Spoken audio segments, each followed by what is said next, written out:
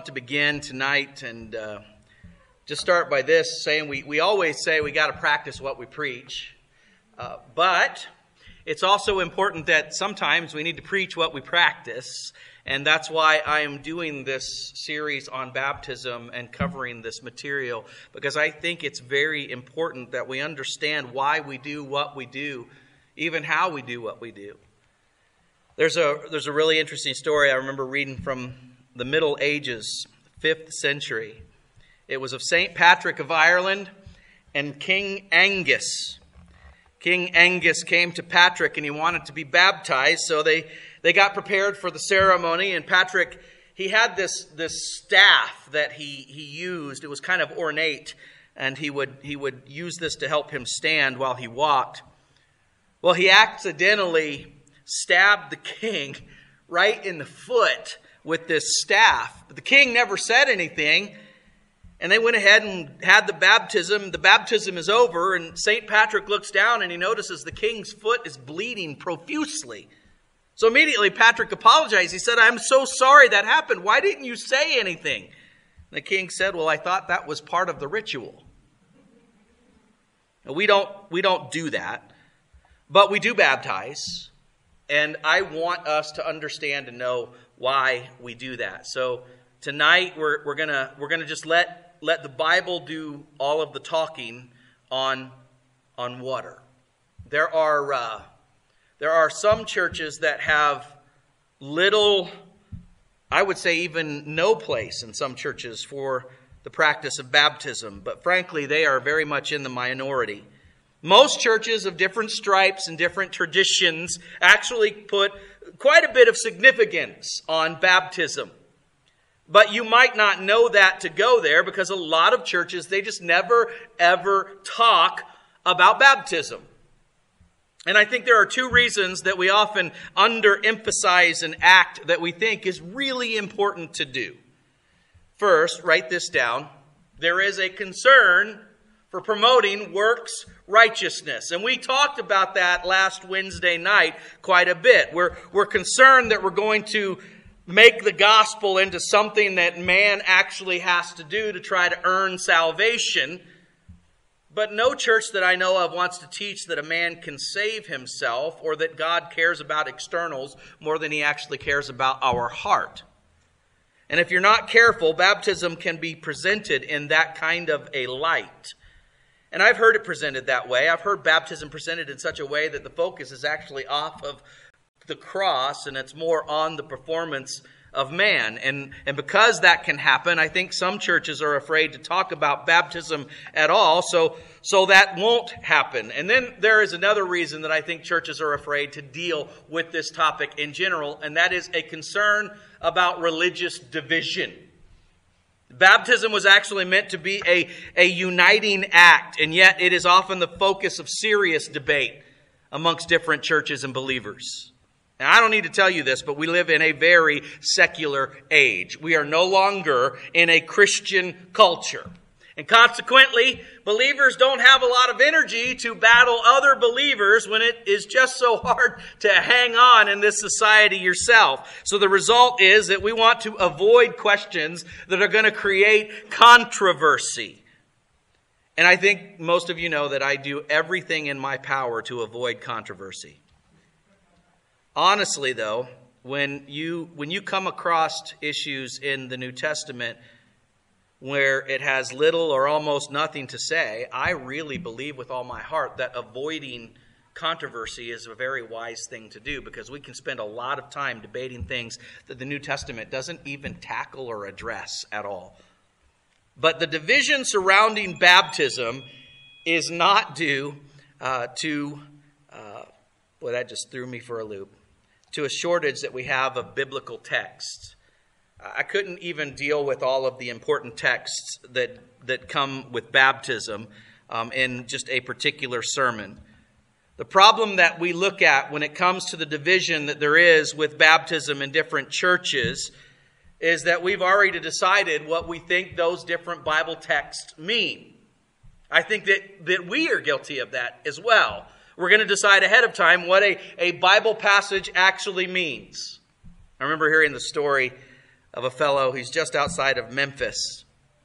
He's out in the country, and he sees these two boys, and they're being attacked by a couple of roaming dogs, and he jumps out of his car, he runs and he grabs the dogs. He ends up killing the dogs, saves these boys' lives. And the local newspaper editor out in the country, he saw everything that happened. He jumps out of his pickup truck and he runs over. He says, "You, my friend, are a hero. And tomorrow's headline is going to say, 'Memphis man saves boys' lives.'"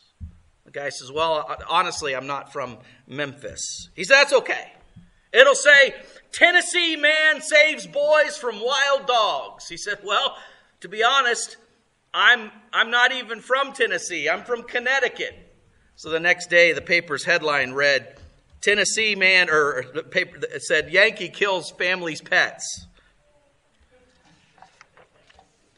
We've got these ideas about subjects that we have been told all of our lives. So it's hard, I think, when it comes to either side of the equation regarding the issue of baptism, to just let the Bible actually do all of the talking on this subject, because we already have made up our minds, and we don't want to say more than what the New Testament actually says on the issue of baptism, but I also don't want to water baptism down and say less than what the New Testament says about it, because that is going to just challenge our presuppositions. So what I want to do tonight is I want to just let the Bible actually do all of the talking.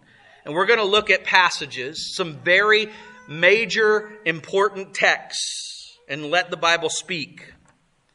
Last week we looked at the Gospels and what the Gospels had to say regarding the topic of baptism. And tonight we're going to start in the book of Acts, and we're just going to kind of head west in our Bibles at some of these texts. You don't have to wait very long before you come across a very significant passage on the issue of baptism. Acts chapter 2, verse 38, it reads this way. Peter replied, "Repent and be baptized, every one of you, in the name of Jesus Christ, for the forgiveness of your sins, and you will receive the gift of the Holy Spirit."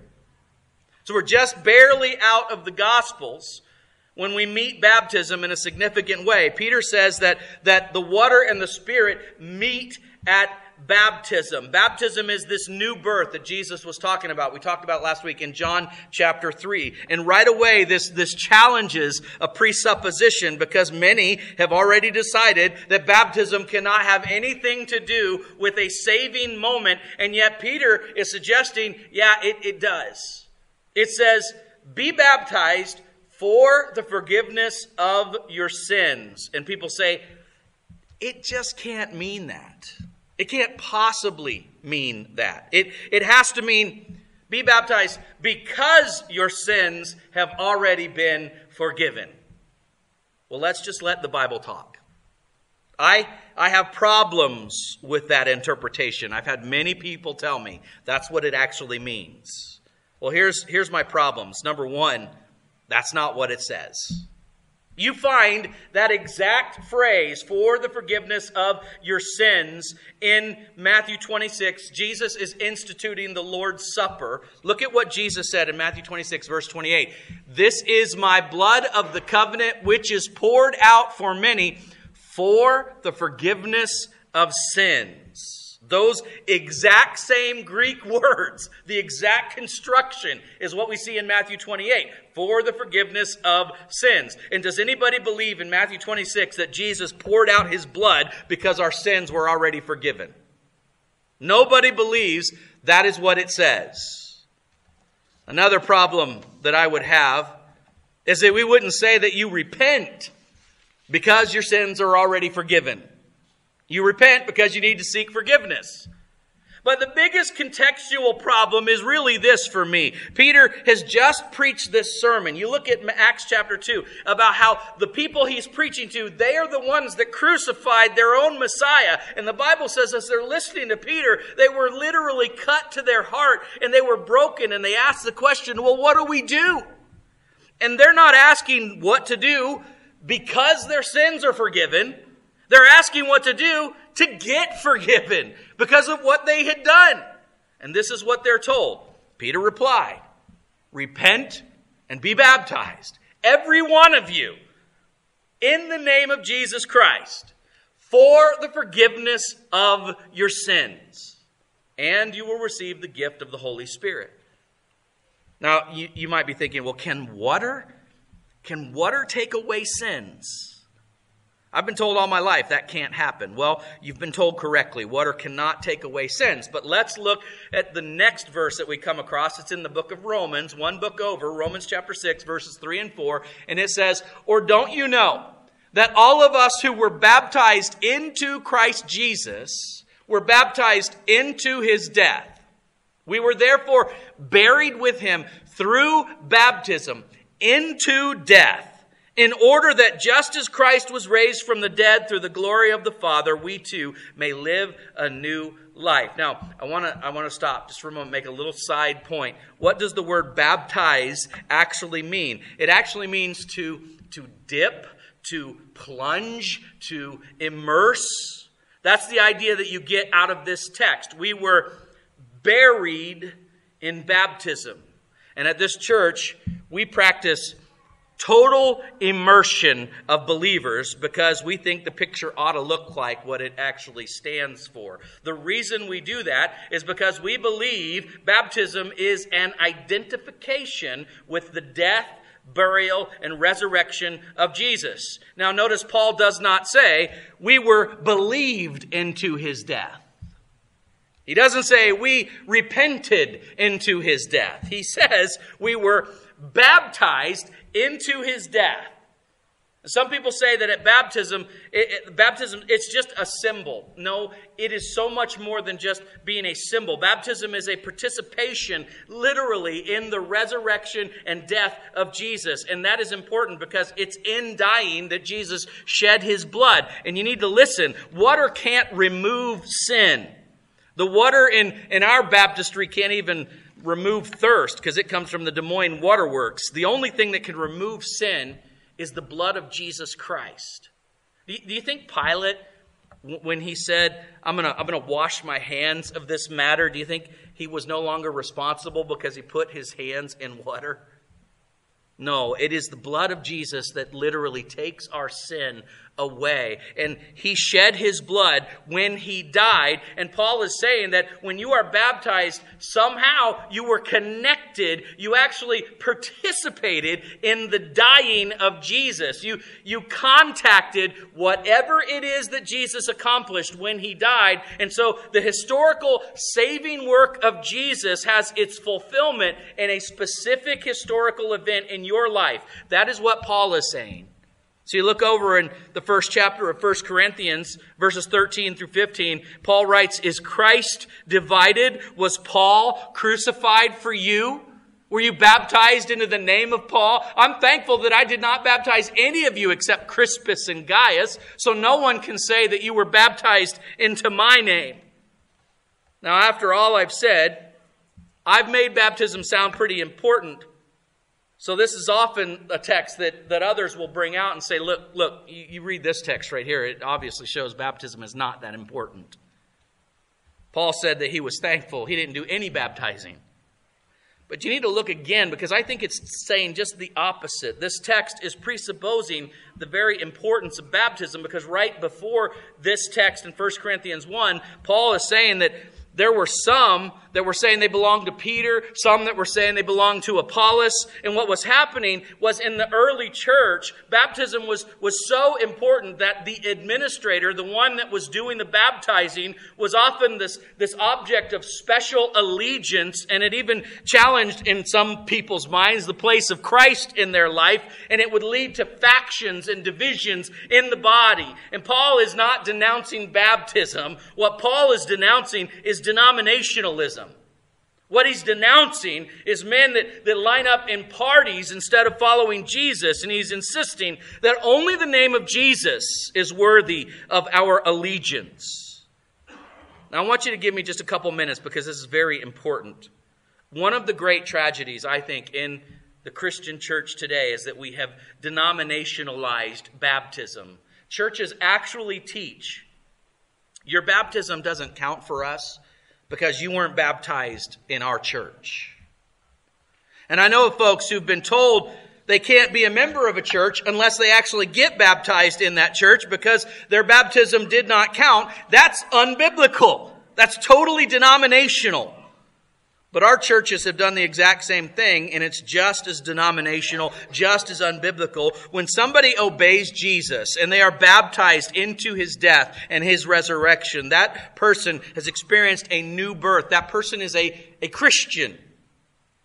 We say, well, some people, they didn't understand everything that the Bible teaches about baptism. Neither did you.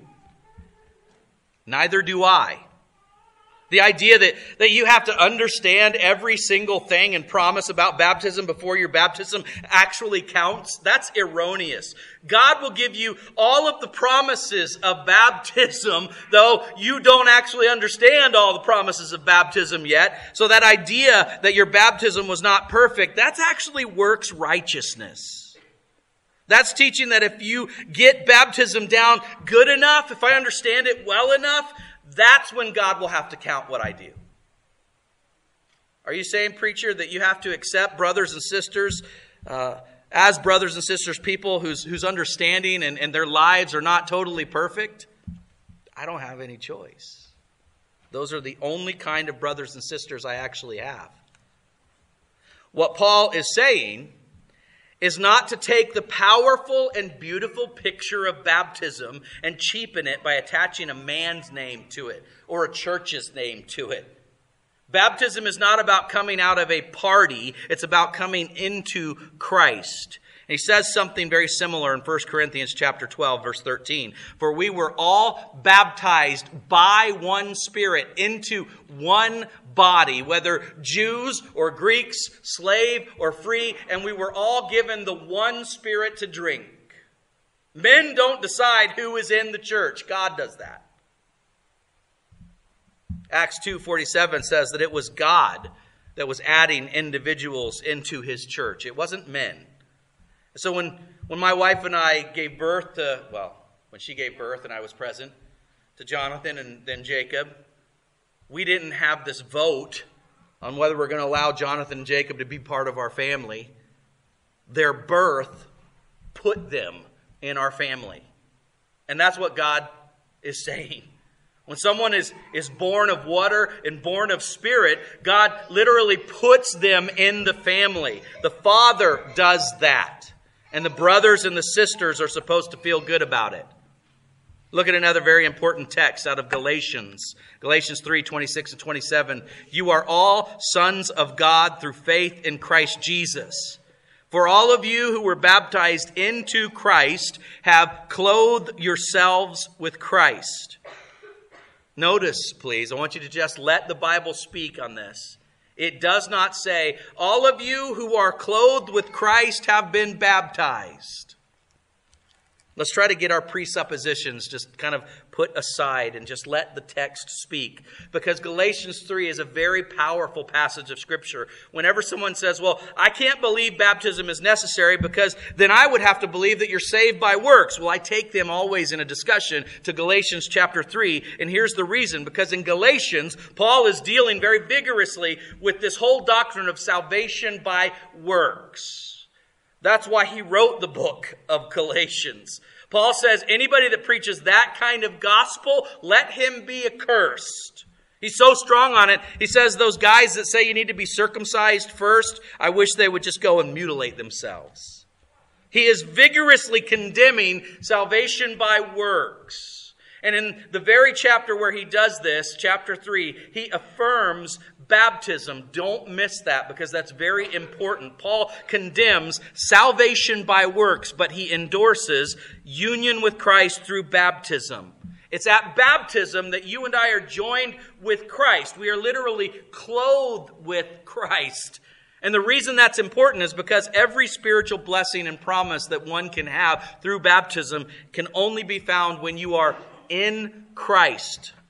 Romans chapter 8, verse 1. Therefore, there is now no condemnation for those who are in Christ Jesus. Every blessing that you want from God, every blessing that He promises, the Bible says when you are clothed with Christ, that comes to you in Christ. Look at Ephesians chapter 4. This is a very important passage. There is one body, one Spirit, just as you were called to one hope when you were called, one Lord, one faith, one baptism, one God and Father of all, who is over all and through all.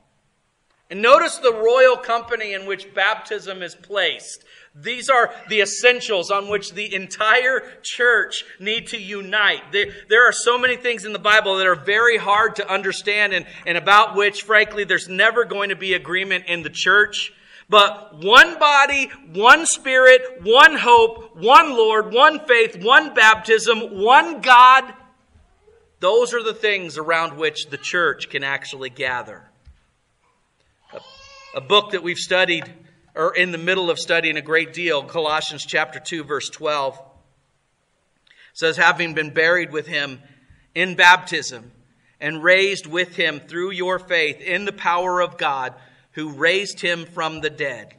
Baptism isn't something you add on to faith. It's an expression of our faith. And something else that you need to know. One reason that we believe that people old enough to confess faith in Jesus ought to be baptized, the reason that I don't baptize babies, is because passages like this convince us that baptism is a faith expression. I don't personally know how old a person has to be before they're old enough to understand who Jesus is, or old enough to make their personal decision that they believe that he's the Son of God and want to follow him. But I do know that that's what they have to understand when they get baptized. At its very heart, baptism is not a work. It is faith in the work that God does. God has done this many times in the Bible. Many times God has asked for a visible demonstration for faith in his promise. He said to the children of Israel, I want you to march around the wall 7 times. It wasn't the marching around the wall that brought the wall down. It was the faith. But if they had not marched around the wall 7 times, the wall would not have come down.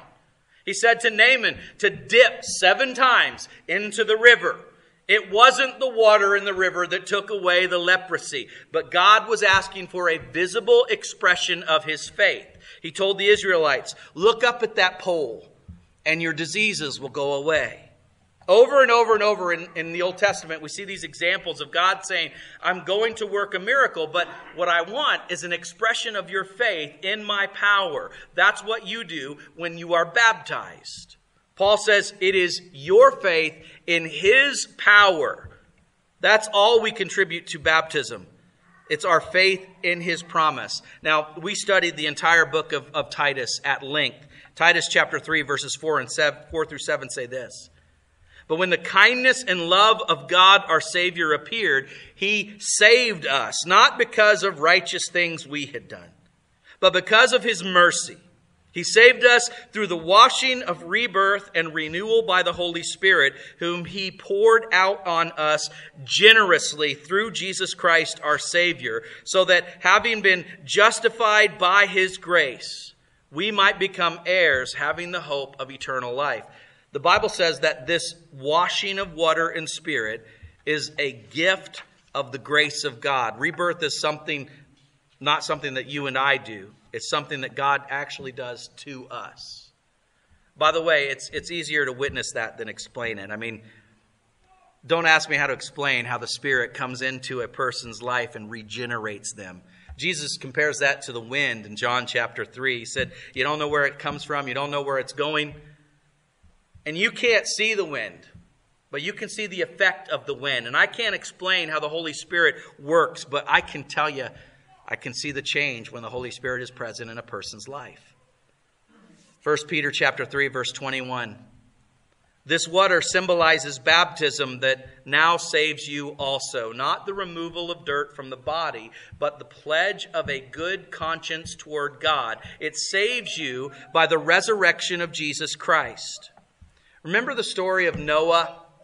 How God used the water to transport Noah when he was in the ark from a world of sin to an old world of sin to a new creation, literally. Noah was safe because he was in the ark. As a side note, my wife and I were excited because we're going to go in July. They're opening up the the Ark Encounter at the Creation Museum in Kentucky, and we're going to go visit that and see this literal life-size ark that they've built. It is huge.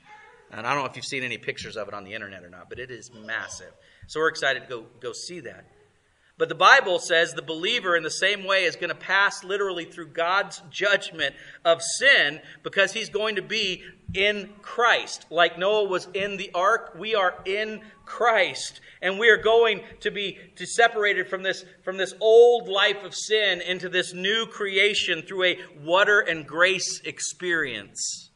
Again, I want you to understand that I don't think that mere external observance can save you from sin. Peter says it's literally the appeal of your heart for cleansing.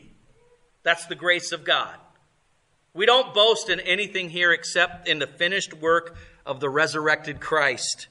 But we can boast in the work of Christ and still talk on water. Because baptism speaks of the work that we boast in. So 4 things, write these down about baptism that we see. Number 1, baptism is a request for newness. Our need is not for more religion. Our need is recreation. And I believe the Bible teaches that process begins when we submit to baptism. The way that you fix a jerk like me is you put him to death. You kill him. And you bury him. And you start all over again through the power of the Holy Spirit. Sam Houston was the first president of Texas. He was also a very immoral man. He was a drunkard. He was a profligate. And late in his life, Sam Houston came to Jesus. And there was a Baptist preacher named Burleson that was going to take him out to a creek to baptize him. Little Rocky Creek, November 19th, 1854. All of Texas came out to see if Sam Houston would actually accept Christ and be baptized. He took him down into the creek and he baptized him. And when Sam Houston came up, Burleson said, "Sam, all your sins have been washed away." And Sam Houston said, "I pray all of God's help for the fish." Life can be a do-over, but you must ask God.